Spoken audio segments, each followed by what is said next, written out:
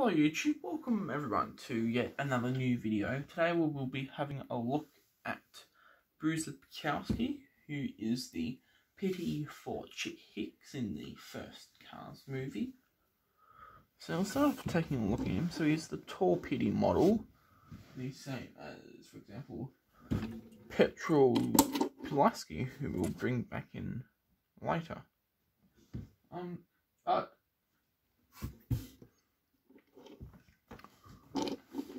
the main difference is that he's got a mustache.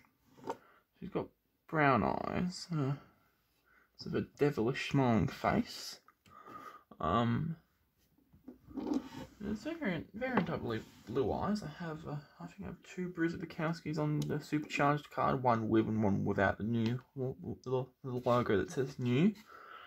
I've checked to see if either of them have it. I don't think they do. I'm not sure if it was released that way or not, but anyways, he's basically just green all around. He's got the HtB logo, HtB Hostile Takeover Bank, with the two yellow balloons floating off on the sides, and on the cap, green cap here, you've got the side windows, back windows, black tyres with yellow rims, just like the other members of Chick Hicks' team.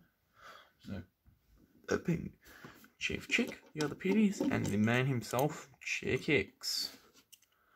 Get the camera to focus a bit better. Oops. Here's the base, 2357 EA, which would have meant the 235th day of 2007. One thing I just noticed is that he does not actually have. He does not actually have the.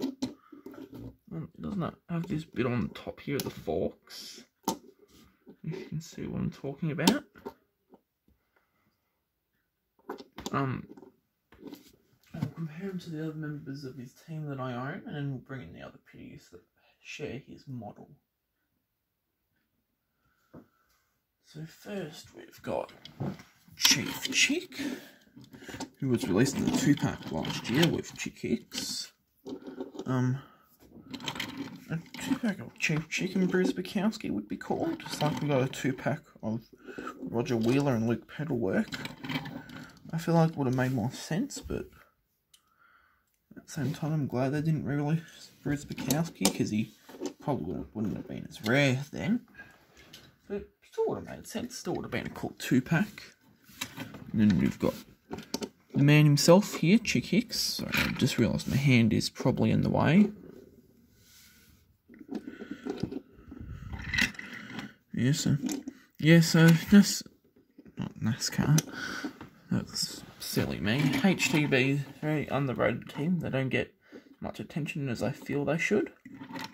So, at the time of recording this video, which is the 13th of February, because it's where I am at the moment. We're back in lockdown.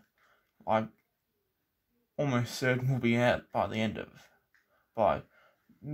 early to mid-April when this goes up. But at the moment we're back in hard lockdown because there have been locally transmitted cases of the UK strain of coronavirus, which not good at all. But what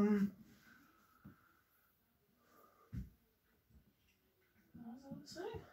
Yeah, so I've just been grinding out a heap of videos, but yeah.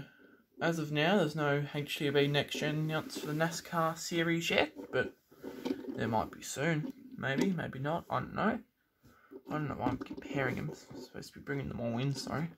Got Dinoco Tall Pity. Got.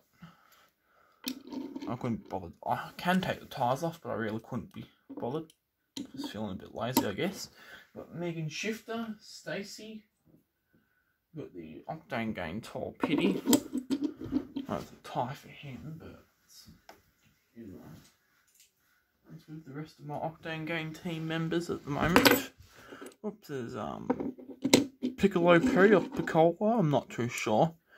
Nebuchadnezzar Schmidt, that's a strange name to say at least. And then we have Pulaski. Out of these pitties, which one is your favourite? I'd have to go with the Octane Gain Torpedo simply because of his rarity. And then Bruiser Bukowski, and then maybe Megan Shifter. Bit of a hard one though, but yeah, anyways, that's it for today's video. Thank you all very much for watching. As always, please remember to like, subscribe, comment, favourite, share. Do all the stuff I tell you to do. And I'll see all of you in the next video.